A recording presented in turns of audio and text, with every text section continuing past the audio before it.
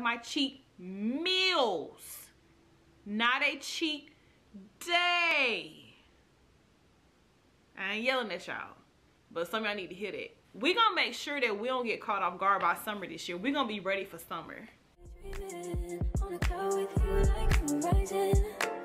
Hey everyone, welcome back. Happy 2022. Happy New Year. Thank you all so much for supporting me throughout, last year. I'm kind of trying to get a little bit more consistent with my content, so I really appreciate all the comments, all the views, all the love. So I don't know about y'all, but I really thought in 2022 that we was gonna have flying cars when I was a kid. Like, I'm a little disappointed, but that's neither here nor there. So today I'm coming to you all with a different type of video. I actually posted a poll on my Instagram about my weight loss, and a lot of my followers requested for me to do a video. So here I am at the top of the year. I figured this is the best time to do it. We're all setting our goals and intentions on the year, so why not do a video about some things that help me lose weight and get close to my weight loss goal, because I have not gotten there just yet, but I am very happy with the progress that I've made so far. So first things first, if you're not following me on Instagram, definitely make sure you go over there and follow me, House of Rustic. Like, comment, and subscribe, and let me know what you think about this video. If there's anything in the video that I touched on that you feel like maybe you want a more in-detail explanation about, definitely let me know in the comments below. I might do another video, or either I may sneak it like somewhere in the vlog. It just depends on how many people ask me to expound on whatever I'm talking about. So I have some notes here on my phone. I'm just gonna go ahead and jump right into it as far as some of the things that I began to do that helped me with losing weight. So first thing first was I adjusted what I was eating. Now this was back when kind of like I started my journey before, I would say right at the beginning of the pandemic, if probably like March 2020. I kind of had a little bit of a bender where I was like, oh, so we about to be in the house for like the next month or so, and I ain't gotta go nowhere. So of course, everybody just like, well, I'm about to eat, I ain't gotta worry about nobody seeing me. And so, but then something just clicked, and it was just like, you honestly can use this time to do the complete opposite and lose weight. Because I've always had an issue with, you work a 9 to 5, sitting in traffic 2 hours a day. You come home, who wants to cook? Let's just be realistic. The first thing that you think to do is to grab something fast food, drive through, eating it and go. So I was literally like, some days I would have Chick-fil-A 3 times a day. I mean, breakfast, lunch, dinner. And just to kind of think back on maybe like how many calories I was intaking in a day was just like, that was a lot. So definitely adjusted the way I was eating. And I was doing all that, and I wasn't even being active on top of all that. So that was the first thing I did. I adjusted the way I was eating. Number 2, I started intermittent fasting. And so this was something that I actually did as like a kid in school, and I didn't even know what I was doing, but I would literally get up, I would not eat breakfast because I never had time. I was always rushing, so I would not eat breakfast in the morning, and I wouldn't eat until lunchtime, and then I kind of ate from lunchtime, and then when I got home I would have dinner, and then that would be that. So I started doing intermittent fasting again. So what that means for me is I have my first meal at noon, and then I continue to eat throughout the day, and I have my last meal before 7. And so I try to do this mainly throughout the weekdays.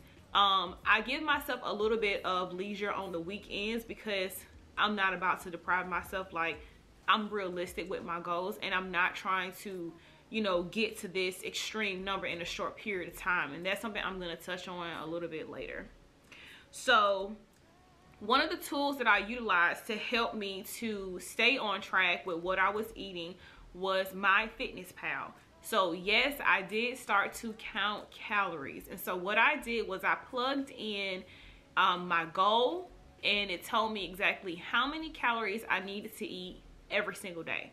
And so with this, you have a log. You can log your weight, you can log your food, and you can plug in exactly what you're eating, and then it'll generate the amount of calories that each of the items that you're eating. And while it's doing that, it's taken away from your overall total calories that you have to eat for the day. So it kind of gets you to think about, you know, do I really need this burger? You know, or maybe the burger without the bun. You know, like little things like that, because then you start to see how quickly these calories can add up with just the smallest things that you're eating. You don't even think about it. So next thing was, and I know some of y'all might come for me on this one, but I started weighing myself every day.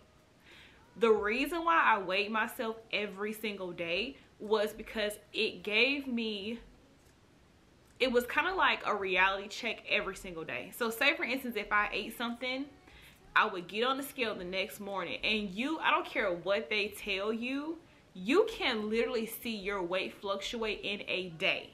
So if I got on the scale and if I went up 0.2 whatever, the next day I'm eating something different. And so for me, it allowed me to train my mind and let me know what was okay for me to eat and how much of it. And you know, it kind of gave me a gauge to see, you know, what I could and could not eat. So I don't do that today, but it definitely helped me out. And I made sure to give myself a mental note that, you know, don't put too much stress on yourself. Like, don't try to make sure like every single day you see it's going down a pound. This was mainly a learning lesson for me so that I can see exactly how food was affecting my body. And so that helped me out tremendously. And I did that for about the first, I would say, 6 months of my weight loss journey. And then after that, I kind of got a hang for it. So I knew what I could and kind of could not eat, or either how much I could eat. Another thing that I utilized was a digital scale that I purchased from Amazon, which I'll be sure, any products that I talk about in the video, I'll be sure to link them in my description box. But I did use a digital scale, and with this scale, it comes with instructions and it tells you about the app that you can download. And so when you download the app to your phone, you'll be able to track and see your progress. I love this scale because it literally breaks down everything. It breaks down your bone mass, it breaks down your body fat, visceral fat. I didn't even know what visceral fat was, and I started looking into it and I'm like, oh wow, like it literally breaks every single thing down so I can see exactly if my weight goes up. You know, it may not be that I actually gain fat. It could be that I'm in the gym, I'm working out, and I'm gaining muscle. And I think that's another thing that a lot of us have to realize, depending on our body, because we're all different. But the scale might not go anywhere, or it may not, you know, it may go up, but you could literally just be gaining muscle, but you're losing inches. So we have to keep that in mind, because like we just put so much pressure on ourselves to like reach these unattainable goals, and I really don't want y'all to do that. So next thing is I incorporated drinking a gallon of water a day. Now, I'm gonna be honest with you, I drink water, but I didn't like drinking a gallon.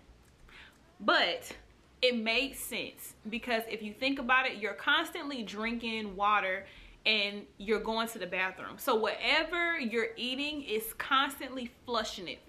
And so once I started to kind of like, it was like a light bulb went off. And once I started to notice that, I was like, now I see why everybody say drink a gallon of water, because it also assists with your digestion and make sure that stuff is, you know, pushing out. Because whether you know it or not, we can literally hold like 10 pounds of waste in our body. And it's not, but we think like, oh my gosh, I've gained weight, you know. So if like any of my friends, I have this one friend, I can't stand her sometimes because she just petty. So she'll like, anytime she go on vacation, she like, oh girl, I need to lose, like I done gained like 4 or 5 pounds since, you know, like a week or something like that. And I tell her, go poop. Like, and I was telling her that way before I had even started my weight loss, and I'd be like, girl, go poop. I wouldn't say it so nice, like I would say the other word, but I would like, go poop. And she would laugh at me, but I'm like, no, seriously.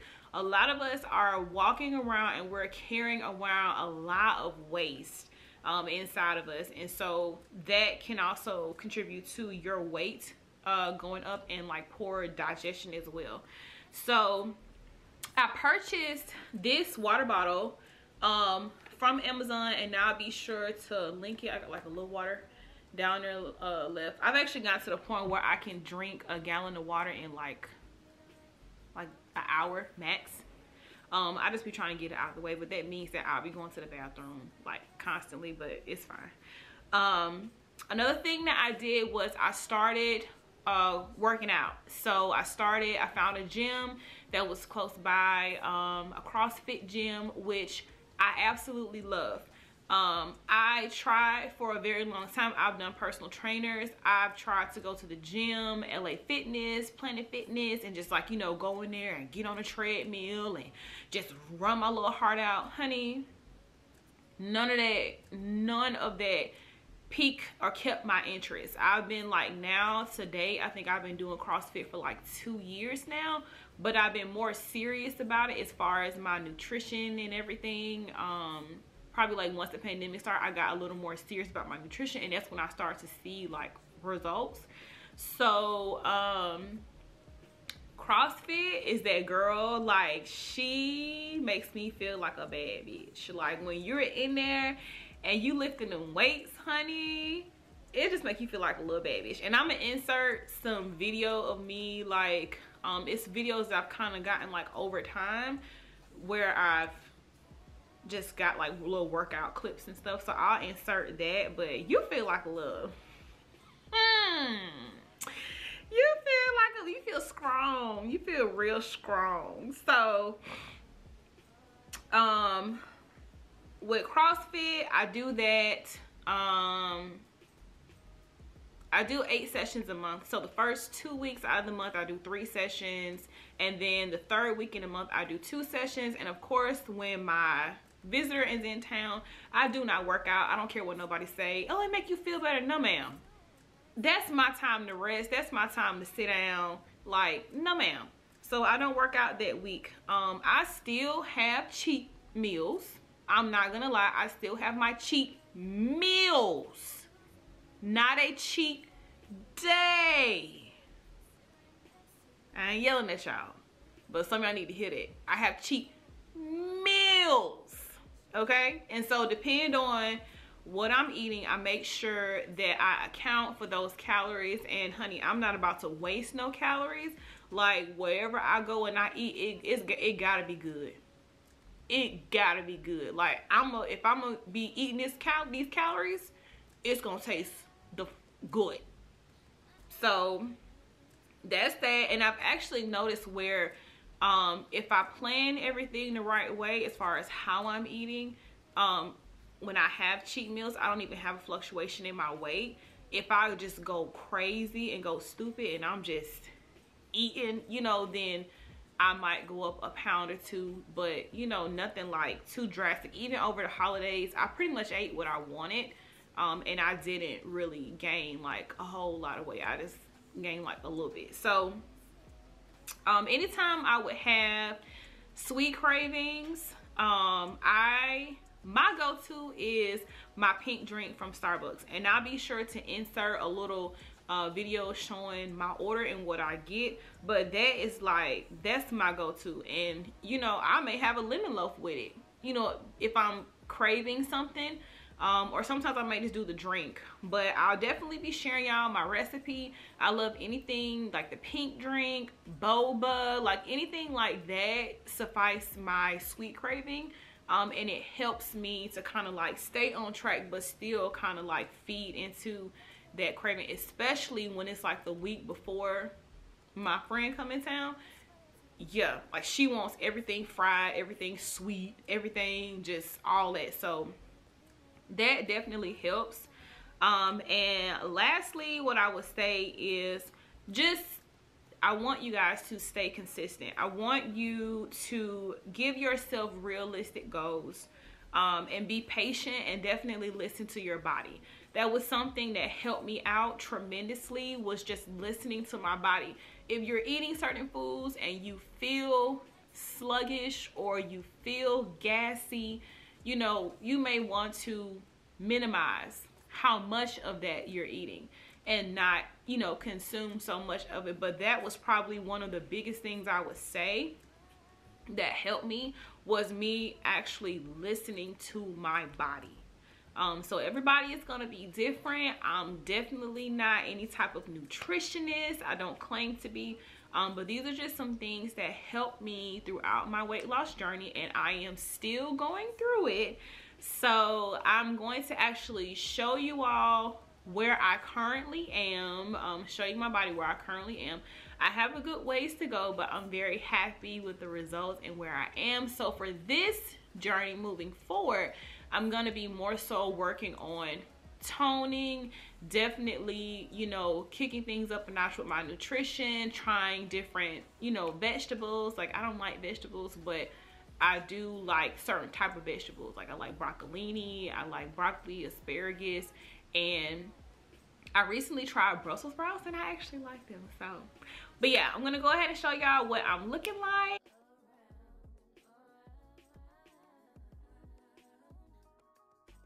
Okay, y'all, so I think you can see me, but here is where I am year to date.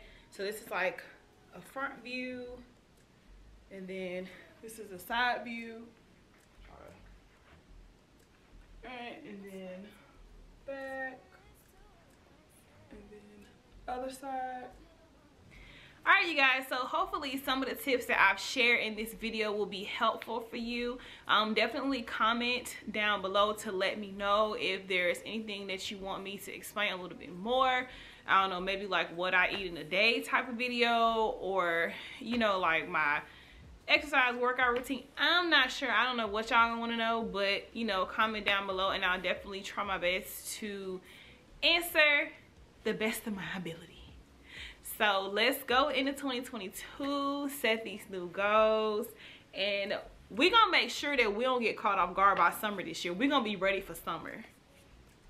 We're gonna be ready for summer. So thanks for watching, and I'll catch y'all next time.